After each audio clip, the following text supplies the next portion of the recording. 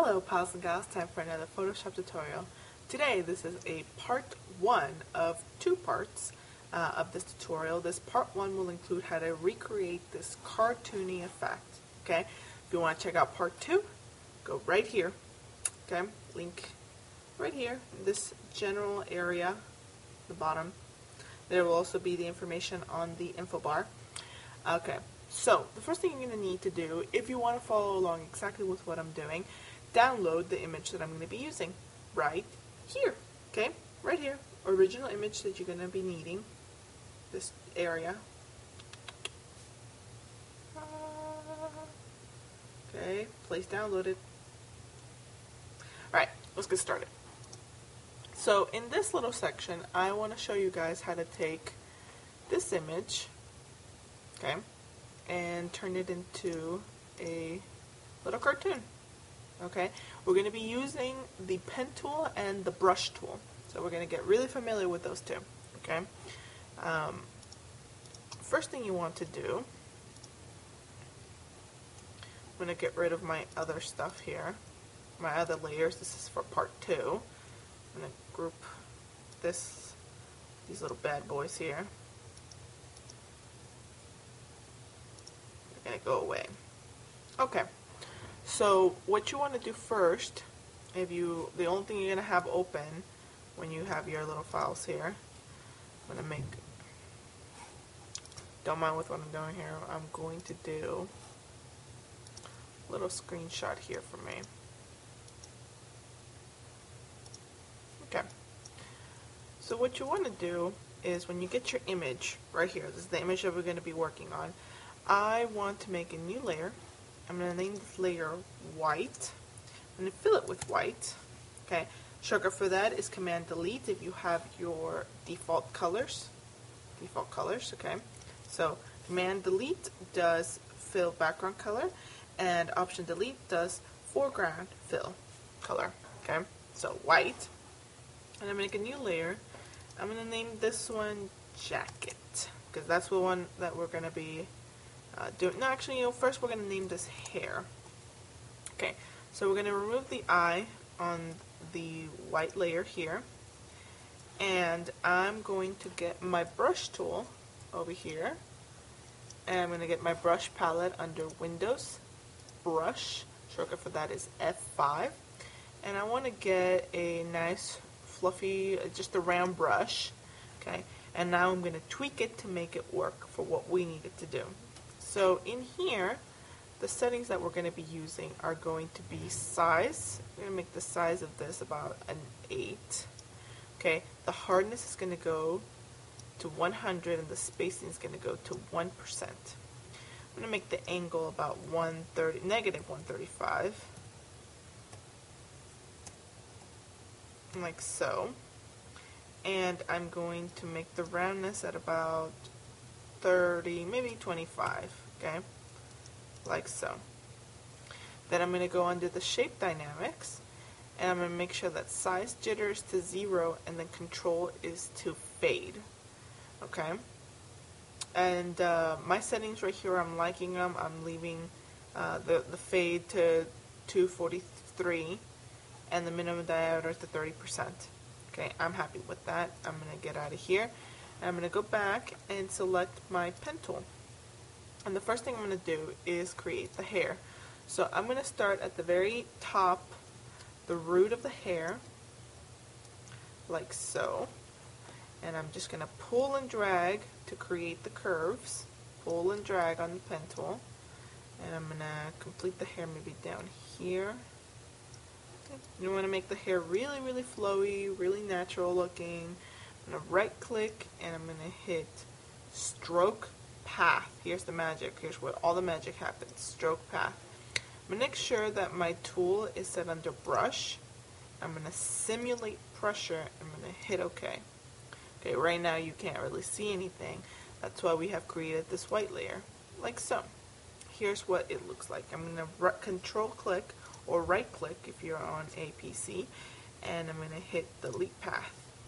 Bam, there's your hair. Okay, now I want to be able to have different textures and thicknesses of the hair. So I'm going to go back to my brush tool, and I'm going to move the size, make the size a little bit thicker. 12 looks good.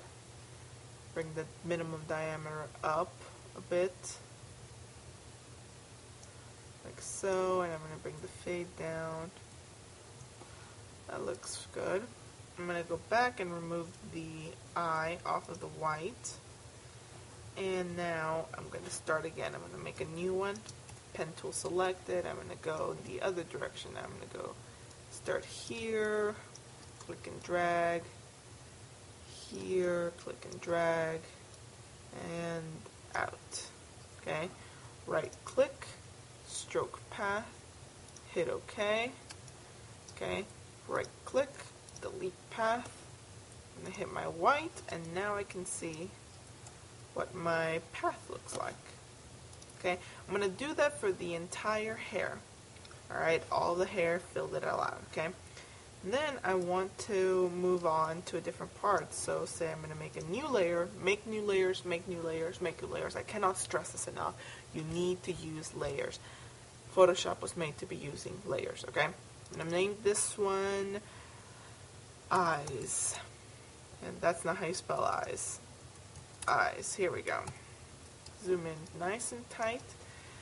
And go click and drag. Click and drag. Okay. I'm going to make it a little bit winged here. Right click. Stroke path. Okay. Right click. Delete. There. Okay. If you find that it's too thick, use your brush tool. Okay, go back to the brush, tweak it down, move this. These are not rules. These are exceptions. These are things that you want to manipulate with, that you might want to mess with. You know, the size, the shape, what angle it's coming in from. It's all adjustable. Okay. One little tip when you're doing noses and some of the mouth, you don't want to outline the full thing. You just want to give the illusion of it being there. So for example, if I were going to do the nose, I might do the line right here, just this tiny little bear here, little outline of the roundness of the nose, and obviously just a little line for the nostrils. That's it. I'm not going to go in and create every single shape that would be the nose, because that would be too much work and overtly drawing. It would be too much detail and doesn't give it a good effect. The same thing for the mouth. Okay, what I really want to show you guys is how I created the stitching on the jacket. Okay, I'm going to make a new layer. I'm going to name this layer jacket. Okay, I'm going to go back to my brush tool, and I want to go to my brush present, and I want to get a square brush. So right there, square brush. It's a normal kind of set. I'm going to hit append. Okay, and then I want to get a kind of small brush. I'm going to get a 4-pixel square brush and go back to my brush here, and on the brush tip shape I want to make the spacing really kind of distanced. I'm putting it right now at about 476, somewhere there, maybe a little bit smaller. Okay, and then I want to make my little squares off an angle, so I'm going to leave it at 145, the angle here. And then I think the smoothing, if you want to, it's not really necessary. And then I'm going to go back to my pen tool. I'm going to create the path onto which this little stitching would be done. So right there, I'm going to right click, stroke path. The one thing here you have to do is you have to make sure you remove simulate pressure, like so. I'm going to hit OK, delete path, and there it is, stitching. And you can do that for all of this, like so.